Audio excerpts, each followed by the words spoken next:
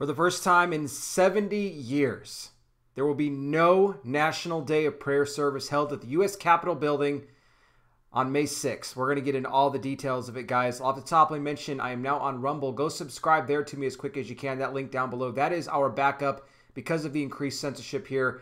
Us losing our monetization. The crackdown is getting intense now. Plus, we could use your help to support our ministry, guys. If God puts that on your heart to do so, we have some links down below where you can do that. And if you sign up on Patreon, $5 a month will get you my bonus podcast.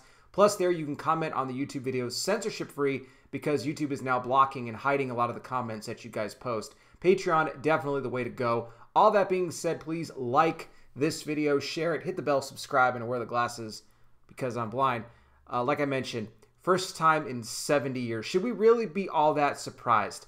On May 6th, the National Day of Prayer, there will be no prayer service held at the U.S. Capitol building. It's been happening every single year. The Reverend Patrick Mahoney had put out a statement on this saying that he was absolutely appalled that his First Amendment rights, not just himself, but all of the other people as well in this country, are being completely thrown away, thrown to the side, thrown in the garbage. The Capitol building is supposed to be the people's house. But the reason that this is not taking place, this is, of course, ordered by the Biden handlers, because I'm not even going to say Biden himself because he's not running things. And I think we all know this. Because of the events that took place on January 6th, well, we can't have any sort of event like this go on at all. Now, for those that think that the Capitol building is closed, well, it's not really closed because everybody else, all the other workers can go in there. You know, they're voting in there. They're doing all sorts of stuff. No, it's only closed to people who want to hold events and be able to, you know, utilize and practice their First Amendment rights.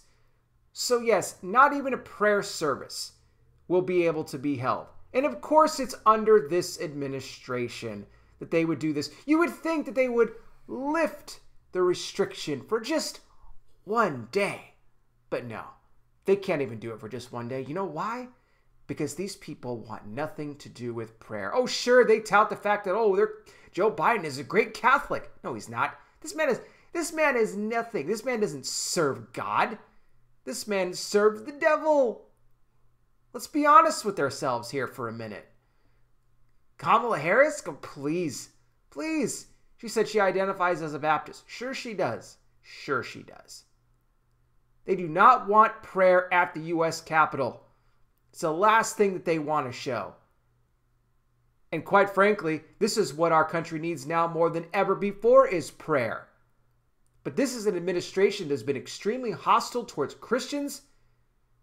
So this is just another step in their whole entire goal here of completely pushing God out of this country. On the National Day of Prayer, you're not even going to lift it for a day. No, they can't have that.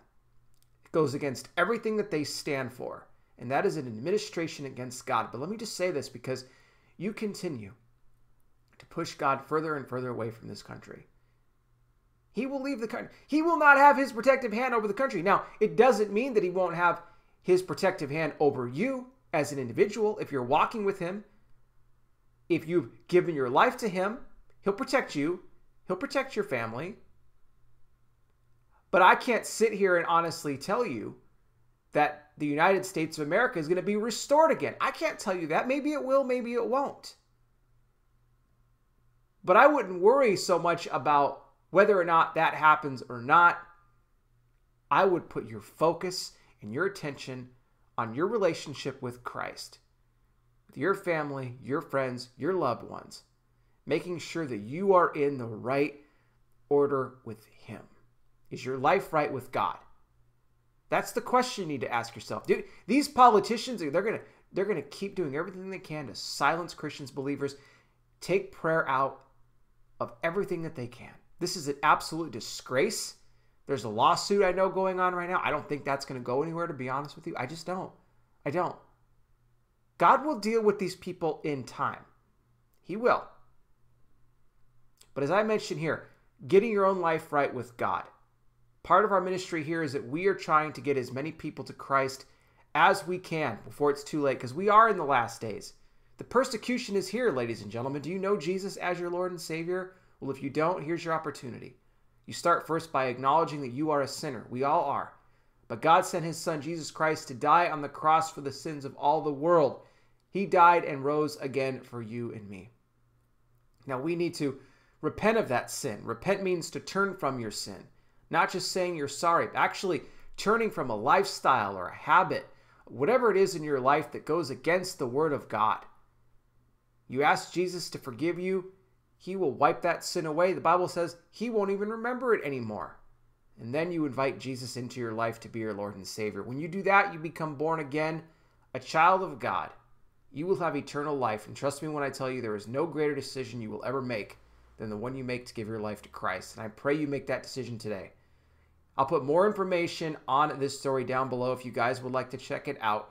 And again, if you could help us out with our ministry, guys, it is a great blessing to us. Those links are down below. You could sign up on Patreon, $5 a month, get all the bonus content, plus comment there, censorship free. Thank you all so much for watching. I really do appreciate it. I'll be back with more. You guys take care. Please be safe out there. God bless each and every single one of you, and I'll talk with you soon.